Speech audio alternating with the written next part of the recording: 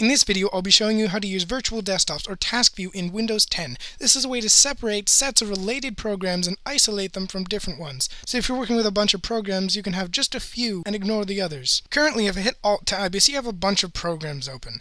And on the bottom, Windows tells me which programs are open with the little bar on the bottom and when I hover over them. To access your virtual desktops, hit the Windows key, which I'll refer to as Start, and then Tab.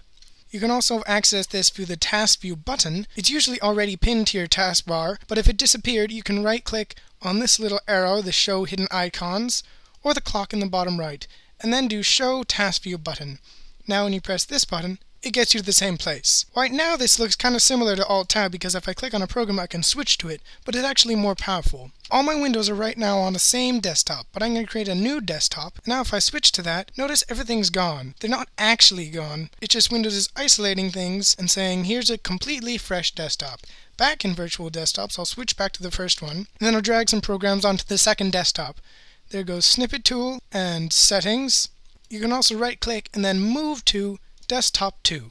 Now when I switch to Desktop 2, you can see that only 3 programs are here on the bottom bar. And when I Alt-Tab, only 3 programs are in the list. You can hit the TaskView button to switch back to the first desktop. And here you have your isolated programs again. Any audio or video you're playing will still pervade through the other desktops, and any multitasking, like rendering or downloading, will still happen. It's just you get to separate your windows instead of having them all jumbled together. Currently, you can't reorder the desktops. Like I click here and I try to drag to the right, nothing's happening. It's just a kind of a pain. Hope Windows updates that. If I have multiple monitors, this virtual desktop thing comes in quite handy because you can have these 3 programs, you can have this program on the other monitor. However, you can't simply drag it like my mouse is stopping right now. If you actually want to move a program, you have to click on that program and then just drag it manually. Now there are some handy keyboard shortcuts for virtual desktops. If you want to create a new desktop, Windows key or Start+Ctrl+D, and poof, now I have a fresh desktop.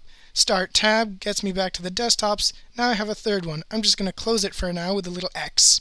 If you want to switch to desktops, instead of pressing TaskView, you can do Start, Control, and then use your arrow keys to cycle through your desktops. Start Control Right gets me to desktop 2, and Start Control Left gets me back to desktop 1. That's the same thing as doing Start+Tab and then clicking on 2. If you want to close the current desktop, Windows Key+Ctrl+F4. Watch carefully at the bottom dock to see what happens. It doesn't appear that much happened, because nothing changed on this desktop, but notice that GIMP and the other programs that were on the other desktop now moved back to this one. Now I press Start+Tab, notice that everything is on the same desktop. I'm going to create a new desktop and drag settings to it. Closing the desktop is the same thing as clicking the little X right here, and it doesn't close the programs, it just moves them one desktop to the left. Since we only had 2 desktops, it moved everything to desktop 1. Now there are 2 important settings you can change about virtual desktops. In your PC settings, which you can access from your Start menu, go into System, Multitasking, and then Virtual Desktops section. Right now, you see I only have 1 program on this desktop, and when I Alt-Tab, I have 1 program. But if I change this, see all my icons appear. This is for all your desktops. And if you change this option, when I Alt-Tab, all my programs appear. I just prefer to keep these settings only on the desktop I'm using. That way you can really isolate, because if you leave it on all desktops, you're kind of defeating the purpose of the virtual desktops.